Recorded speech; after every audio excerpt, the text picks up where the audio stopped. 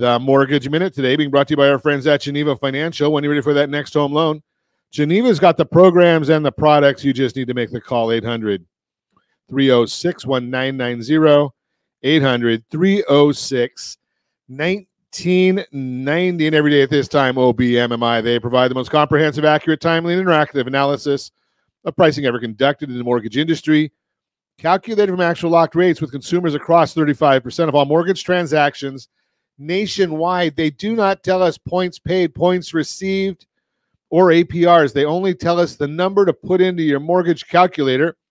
Oh, yeah, if you don't have one, ronismylender.com, ronismylender.com. You can get our mobile app totally free. And yes, it does have a mortgage calculator right on there. But OBMMI tells us the number to put into the calculator to find out what your monthly payment will be. Ooh, that's an ugly looking chart there, Josh. Only in mortgage world is an ugly chart. Everything's in green. Right? That's kind of odd there. So conventional rates, 30-year fixed, up 7.122. Jumbo, 30-year fixed, up 7.564. FHA, 30-year, up 6.805. USDA, 30-year fixed, up 6.783. That's the rural areas, generally no down payment. And the best loan on the market, 30-year VA loan, up 6.741. Every one of them are up. And the way the market's looking right now, they'll probably be up again tomorrow unless the market turns around. If you want our market commentary each morning as early as the data allows, rsrmarketminute.com, rsrmarketminute.com. Send that out as early as the data allows, usually a 2-3 page big type because I can't see very well, but 2 to 3 pages of our market commentary. We also have to put all our compliance stuff on the back end of it. So that's where that is, rsrmarketminute.com. Let's take a look and see what's going on in the markets today. Well, as we talked about a little earlier, the S&P 500, well, it's turned around. It's flat right now, up 0.22. The 10-year Treasury yield up 5 basis points, 4.65. Hoping that stays below 4.73 at the close today. Mortgage-backed securities, the bond down 18 basis points. When the bond goes down, the yield goes up. Not a good sign right now. So that's still moving up. Hopefully we'll hit some level of support so that bond doesn't go down too much further. Fed Chair Jerome Powell speaking this afternoon about, I think it's 10:15 our time, so we'll be watching that. Fannie Mae and Freddie Mac announced if a buyer agent commission is paid through a seller concessions that would not cover allowable concessions. That's in the weeds. So that's another one of those things that part of that National Association of Realtors issue. Don't worry about it. If you're using a real estate professional that listens to Ron Siegel Radio or is partnered with our lending team, we've shown them everything they need to know to deal with this whole issue. It's a club. The National Association of Realtors is a club. Are you a member? If you're not a member, don't worry about it. Keep doing things the way you think is best for you and your family. CoreLogic rental report released there for the month of February, showing that rent prices are up 3.4% year over year, which is a pretty big increase from 2.6% in the previous report and the highest year over year level in 10 months. The latest CPI report showed that shelter costs rose by 5.7%, which is 2.3% higher than what we are actually seeing because of the lag. When you multiply that difference by the shelter weighting in the core CPI, it shows that shelter is being overstated by about 1%.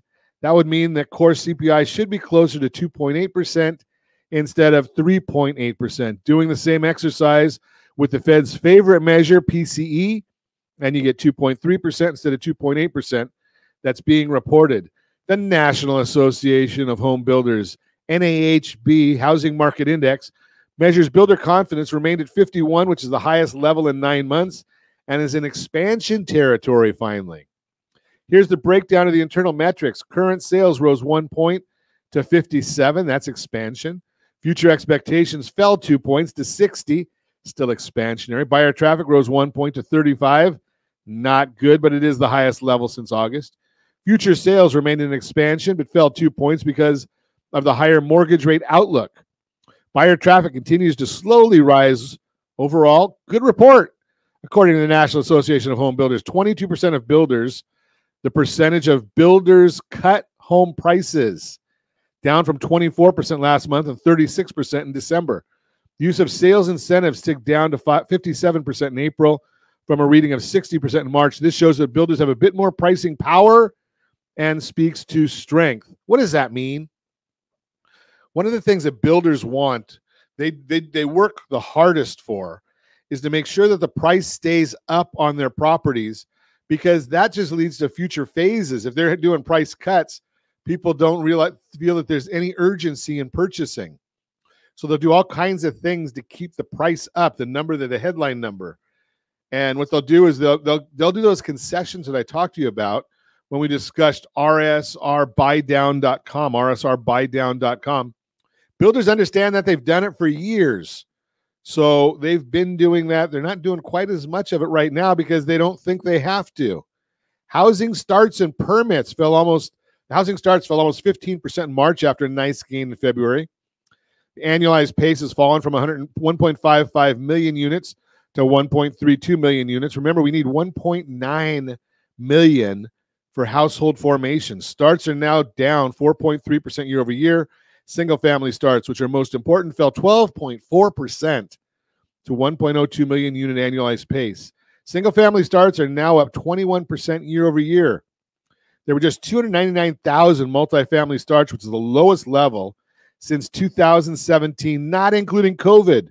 There's a near record high 957,000 multifamily units under construction, which should add some supply and ease rental price pressures. Building permits, which is future supply, fell 4.3% to 1.46 million unit annualized pace, now up 1.5% year over year. Single family permits fell almost 6% to under 1 million units annualized pace. Completions fell 13.5% last month to 1.47 million unit annualized pace, while single family fell 10.5% to 950,000 unit pace. Bottom line, we may see some easing in the rental market in the near term, but home prices should be well supported as there's not enough inventory supply coming to the market. And that is the Mortgage Minute, brought to you by our friends at Geneva Financial. When you're ready for that next home loan, Geneva's got the programs and the products. You just need to make the call, 800-306-1990, 800-306-1990.